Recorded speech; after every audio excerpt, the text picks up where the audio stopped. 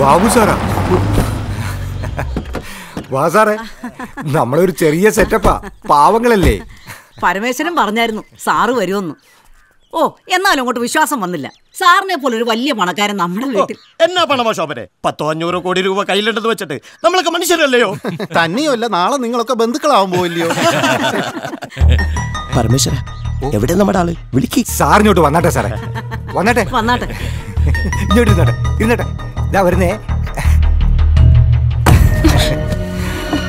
ഞാൻ ഉച്ചയ്ക്ക് പറഞ്ഞില്ലായിരുന്നോ ബാബു സാറിനാരും? സാറ് വന്നിട്ടുണ്ട്, മോളെ കാണാനാ. നീ അങ്ങോട്ട് ചെന്ന് സാറിന് എന്തെങ്കിലും ഒഴിച്ചു കൊടുക്കുക, എടുത്തു കൊടുക്കുക ചെയ്യ്. സാറിന് സന്തോഷാവട്ടെ. എനിക്ക് ആരും കാണണ്ടെന്ന് ഞാൻ പറഞ്ഞതല്ലേ? കല്യാണം കഴിക്കാൻ വന്നിരിക്കുന്നു. ഇറങ്ങി പോവാൻ പറ അയാളോട്.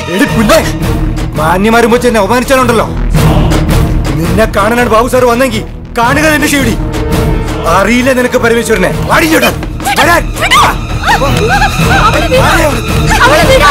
നിന്റെ ഒറ്റ ബലത്തിലാണ് ഇവിടെ ഇവിടെ കിടന്ന് പൊളയുന്നത്.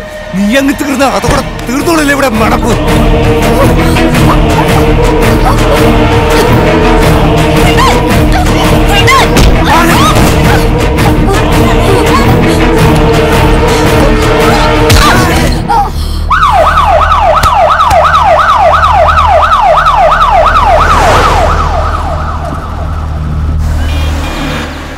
അയാൾ മരിച്ചില്ല, പക്ഷെ മരണത്തെക്കാളും ഭീകരമായൊരു വിധിയായിരുന്നു ദൈവത്തിൻ്റെത്.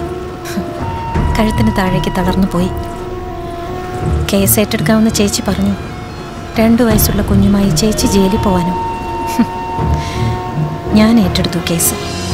4 വർഷം ചേച്ചിക്ക് വേണ്ടിയാ. ചേച്ചിയോടുള്ള സ്നേഹം കൊണ്ടാണ് ഞാൻ. പക്ഷെ ചിലപ്പോൾ ഏറ്റവും മൂർച്ചയുള്ള ആയുധം സ്നേഹമാണ്.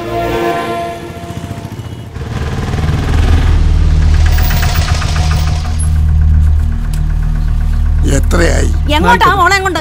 ഇവിടെ പറ്റത്തില്ല. കെട്ടിക്കാൻ പ്രായമുള്ള ഒരു പെങ്കൊച്ചുണ്ട് ഇവിടെ. വീട്ടിലൊരു ജയിൽ പുള്ളി ഉണ്ടെന്ന് അറിഞ്ഞാലേ അതിന്റെ ഭാവി കൂടെ പോവും. ഓ, നിങ്ങളുടെ ശോഭനെ ഞാനും കണ്ട. എനിക്ക് മാത്രമല്ല, നിങ്ങളുടെ മൂത്ത മോക്ക് സമ്മതമല്ല ഇവിടെ ഇവിടെ നിർത്താൻ. അങ്ങോട്ട് പോയി പറഞ്ഞു കൊടുക്കേ. ചേച്ചി വേണ്ട, നീ എന്നെ അങ്ങനെ വിളിക്കണ്ട. ചേച്ചിക്ക് വേണ്ടിയല്ലേ ഞാൻ നിന്നോട് ഞാൻ പറഞ്ഞോടി എന്നെ രക്ഷിക്കാൻ. ജീവൻ എടുക്കാനോ തല്ലി ജീവിച്ചോ ആക്കാനോ ആയിരുന്നെങ്കിൽ എന്ന് എനിക്കത് സാധിച്ചേനെ. അയ്യോ, നിന്നെ എനിക്കിനി കാണണ്ട.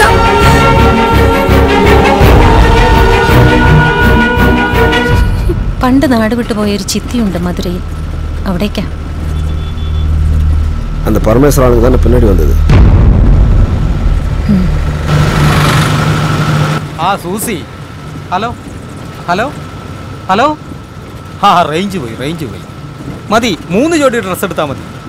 പിന്നെ ആ കോഴിക്കൂടിൻ്റെ 2 ആണികൾ ഇരിപ്പുണ്ടല്ലോ, അതൊന്ന് തറപ്പിച്ചേക്കണേ. ഇല്ലേ തിരിച്ചു വരുമ്പോഴേക്കും കോഴികളൊക്കെ പുതുതായിട്ട് ഇറങ്ങിയ ജീവി അങ്ങ് കൊണ്ടുപോകും. ശരി. ഭാര്യ സൂസി വലിയ വർത്താനക്കാരിയാണ്. അല്ല, മിണ്ടാനും പറയാനും അവൾക്ക് ഞാനേ ഉള്ളൂ. എനിക്ക് അവള്. തമ്പുരാൻ എല്ലാം തന്നു, മക്കളൊഴികെ. അല്ല, സാമിക്ക് എത്ര മക്കളാ? മധുര ചെന്നിട്ട് വേളാങ്കണ്ണിക്ക് പോണം. അതാ അവളിങ്ങനെ വിളിച്ചോണ്ടിരിക്കുന്നേ. ഒരു ദൂരയാത്രയ്ക്ക് പോകാൻ പറ്റിയ സമയമല്ലല്ലോ. എന്നാ സമയ സ്വാമി? വാച്ച് നമ്മൾ ഉണ്ടാക്കുന്നല്ലയോ, അപ്പൊ സമയവും നമ്മൾ ഉണ്ടാക്കുന്നല്ലയോ സ്വാമി.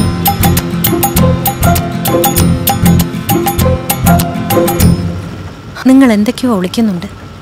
രാഗിമിനിക്ക് ഒരു ആയുധവുമായി നടക്കുന്ന ആളാ നിങ്ങൾ. യാത്രയ്ക്ക് കൂട്ട് എപ്പോഴും ഒരു ആയുധമാണ് നല്ലത്. അപ്പൊ ആരോ ചതിച്ചിട്ടുണ്ട് നിങ്ങളല്ലേ? അങ്ങനെ ഒന്നുമില്ല. നിങ്ങൾക്ക് ആരൊക്കെയുണ്ട്? യാരുമില്ല. ആരും? இருந்தாங்க. பொண்டாட்டி, புள்ள, வீடு.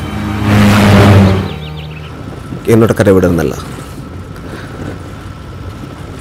മായാണ്ടി കുപ്പത്തിലിറന്ന് സോളവും കരിമ്പും പൂക്കുന്ന മായാണ്ടി കുപ്പത്തു നിന്നാണ് ആറുമുഖം എന്ന തമിഴൻ ബ്രോക്കർക്കൊപ്പം ഞങ്ങൾ കുറേ കുട്ടികൾ വിളക്കെടുക്കാൻ വേട്ടക്കാരൻ വർക്കിയെ പോലെ പരുന്തുണ്ട കണ്ണുകളുള്ള മുതലാളിമാർ. அழாத பாபா, அழாத.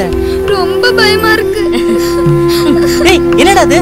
மச்சான், ஏன்டா கேக்குற?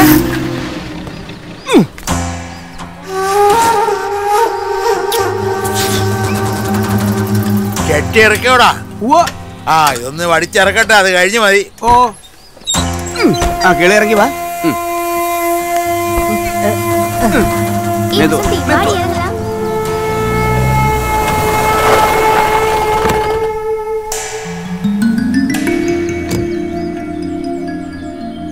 ആറുമുഖം നിനക്ക് പിടികിട്ടിയടാ അവിടെ? നമ്മുടെ പെരുവന്താന എസ്റ്റേറ്റിലെ മാനേജരായിരുന്ന കനകരാജന്റെ ഭാര്യ ലക്ഷ്മിക്കുട്ടി. വീട് വെക്കാനാന്ന് പറഞ്ഞ വാങ്ങിയതേ രൂപ 1-2 അല്ലായിരുന്നു, 75,000. ഒടുക്കം വീടും വെച്ചില്ല.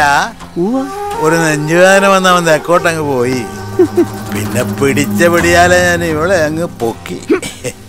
നമുക്ക് പിഴപ്പലിശയെങ്കിലും കിട്ടണ്ടടാ.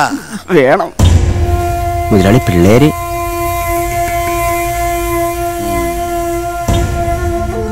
എന്നാടി നിന്റെ പേര്? ഭാവയാമി. ആറുമുഖ വൃത്തിമനെയൊക്കെ ഉള്ളതാണോടാ? നിർത്തിക്കൊണ്ട് പറയല്ല മുതലാളി, നല്ല പൊന്നു പോലത്തെ പെണ്ണ, പൊന്നു പോലത്തെ. പണ്ട് നീ കൊണ്ടുവന്ന പോലെ ആവോ? ഇല്ല മുതലാളി. ഇവനൊക്കെ എവിടുന്നാ? മായന്റെ കുപ്പത്തുനിന്നാ. എന്നാണോ അതിന്റെ ഒക്കെ പേര്? ഏൻ പേര് സഞ്ജയൻ. ഇവൻ വന്ന് വരദരാജൻ. ഇവ കൊള്ളാലോ. ഇവനെ നമുക്ക്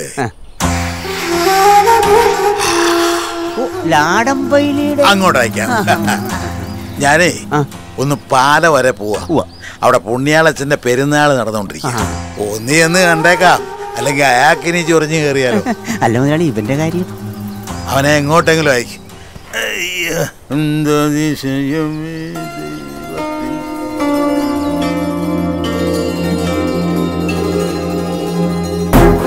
ലാടൻ പൈലിയുടെ തോട്ടത്തിലേക്ക് സഞ്ജൻ ജോലിക്ക് നിയോഗിക്കപ്പെട്ടപ്പോൾ ഞാൻ അവഗണിക്കപ്പെട്ടു. എങ്ങനെങ്കിലും പഠിക്കണം, എന്തെങ്കിലും ഒരു ജോലി സംഘടിപ്പിക്കണം. അവളെ ഭാവയാമി എനിക്ക് സ്വന്തമാക്കണം. വർഷത്തിൽ ഒരിക്കൽ ഞങ്ങൾ ഒന്നിച്ചു കൂടുമായിരുന്നു.